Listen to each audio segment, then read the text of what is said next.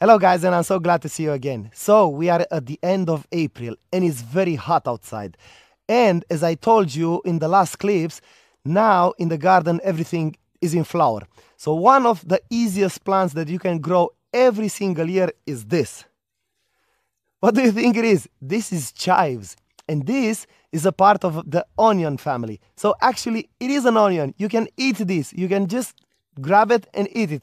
And I've got a lot of messages on Facebook from my friends saying that they are using this on salads and topping, and it's a very versatile plant, but it is also very easy to grow. So this plant doesn't require much attention. So as a requirement for soil, of course, you need to have loose soil with a good drainage, but still water it every day in the pot and in the ground. I didn't water it almost at all this year. So we are at the end of April. I think once or twice I watered it, and we didn't have much rain this year. So it's very drought resistant and it grows every year.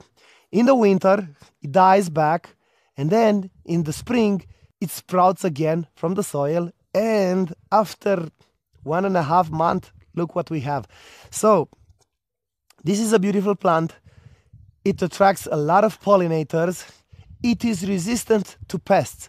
I haven't seen any pests on these chives, on this onion. So yes, you can be sure that you won't have any problem with pests. So as I told you, this plant is very low maintenance. Like loose soil, full sun, no pests. But one thing that I have to mention with this, otherwise that you can eat it, is if you don't want to have all your garden filled with chives, after it blooms, don't let it go to seed, because right now my garden is full of chives. I let it last year, so this is from my own experience. I'm telling you, don't let it dry out, because when it dries out, all the seeds inside, they will sprout on your garden. So yes, of course you can propagate it from seed. You just plant the seeds and they will emerge like very fast, very fast. It's a fast growing plant, and every single year you will have it in the same place, and it's getting bigger and bigger as much as you let it grow. So mine, I trimmed it because I didn't want to take all the space in the garden. And you can grow it even in the pots. So it's a very easy plant to grow. So yeah, you try it and tell me how it goes. So if you have any questions, please post them in the comment section below.